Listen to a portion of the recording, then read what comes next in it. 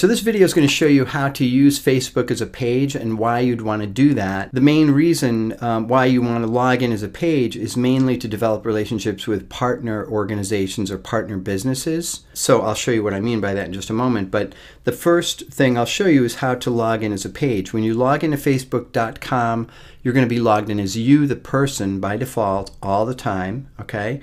And over in the upper right-hand corner of Facebook, you'll see a down arrow. If you click on this, you can simply choose the page that you want to log in as. If I click on the Nonprofit Facebook guy, I'm automatically going to be logged in as the Nonprofit Facebook guy.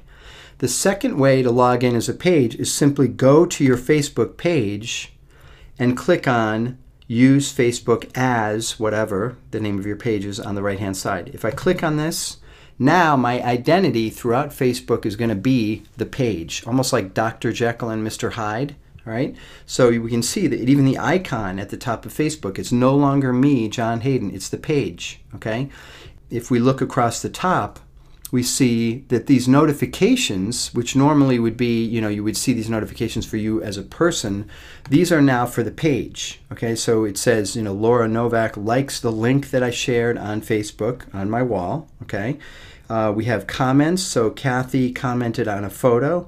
If I click on this, I'm going to go to that photo. I'm going to see those comments. Okay. You can do this, by the way, as a person, but just so that you know, when you look at notifications up here, they're going to be notifications about your page, not you, the person. Okay. Under this icon right here, which is usually friend requests when you're logged in as a person, this is now showing you the latest people to like your page. So if you want to see who's been liking your page most recently, it's all right here, okay? Now finally, if we click on Facebook, the logo right here, we're going to see a couple of things that are different. First of all, we have the Nonprofit Facebook guy, my page up in the left. I have newsfeed, insights, events, all the stuff that I can access. On the right-hand side, I see a summary of insights, basically what's been happening with my page over the past week. We can see that there are 91 new likes over the past 7 days. 177 people are talking about my page in the past week. If I mouse over the green up arrow, I can see that that's a huge increase since the previous week. So past 7 days, 177 people talking about this page.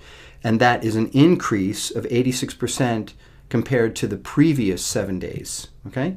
Total reach, same idea. So 4,152 people have been reached with this page in the past week. And then that is an increase of 65.8% compared to the previous 7 days. By the way, reach is talking about unique Facebook users, not impressions. All right. Now, the most important thing about logging in as a page, in my opinion, is that you can actually create relationships with other pages. Now, why would you want to do that? You would want to do that so that you establish a relationship of reciprocity and you leverage the law of reciprocity. All right. So, for example, if I do something good for these people, on some level, they feel like, oh, we kind of owe John, so we're going to promote him, okay? You don't want to be keeping track. Obviously, that's not the attitude you want to have. You just want to have an attitude of promoting other pages' agendas, okay? So in my case, what I've done is I've done a little bit of research and I've actually liked pages that some of my fans are managing. And what will I do with this? I will go down the news feed, and as appropriate, as it kind of moves me, and I think that's important, everything that you do as either a page or a person on Facebook, it has to be sincere. As a person, you don't have to worry about that because you're sincere all the time. But it's really difficult sometimes for us to think in terms of a business being sincere or a nonprofit being sincere, okay? But ultimately, it all ties back to you, the person. So you, the person, you are managing this Facebook page. Okay, so if we scroll down, we could see that the Case Foundation, for example, thanks Global Health Corps for stopping by to share stories from your fellowship work in DC. We're all inspired. I know those guys a little bit. I can just add something. I could just say they do awesome work. Notice how it's commenting as the page. Okay, I can also like this and I can also share it. Now, what happens when I share an update? What it does is it reposts it on my page's wall. Okay, so let's see if I can find something really interesting. So here's the Edmonton Humane Society. Okay, I'm just going to share this video, a cute video of a puppy playing with his new best friend to start your day. Enjoy. I'm just going to share this on my wall, and I'm going to say video to end your day as well. Okay, and then I will share it. Okay, that's going to show up on my wall. If we go back to my page, we can see that that shows up on my wall. All right. Now what happens is that Edmonton Humane Society, if they're paying attention, if they're doing their job, they're going to actually notice that I shared it, and they'll say, oh, the nonprofit Facebook guy shared this. Let's not forget about him.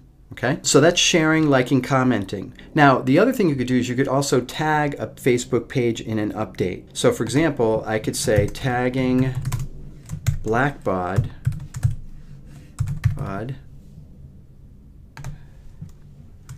just because.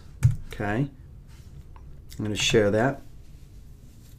And then what happens in this case is that Blackbod gets a notification that I tagged them. Again, we're working this law of reciprocity, and there are 3 things that go along with that. First of all, Blackbod gets a notification that the nonprofit Facebook guy tagged their page. Second, my update shows up on their page. So if we click on everyone, most recent, we can see that the nonprofit Facebook guy shows up here. The third thing is that it, again, leverages this idea of reciprocity, where Blackbod now feels like, okay, cool, you know, we should really not forget about John and promote his page as well. Again, don't have a mindset of keeping track of, you know, who owes you what, because that's not really the attitude you want to have. You just want to have an attitude of going through your main news feed and thinking about, like, who do we want to promote? What makes sense to kind of support someone's agenda?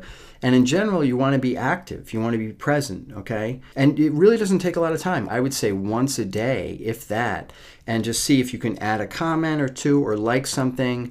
What this does, again, just to conclude everything here, is that you have thousands of rafts floating down this river of Facebook. By doing this, what you're doing is you're actually strapping together with these other rafts, and that way you can deal with the raging rivers of Facebook. So, I hope this is helpful, and we'll talk soon.